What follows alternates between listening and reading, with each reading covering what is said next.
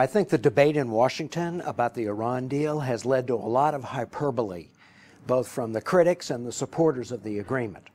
Some of the critics say that the deal would accelerate Iran's acquisition of a nuclear weapon or pave the road for Iran to get nuclear weapons. That clearly isn't true.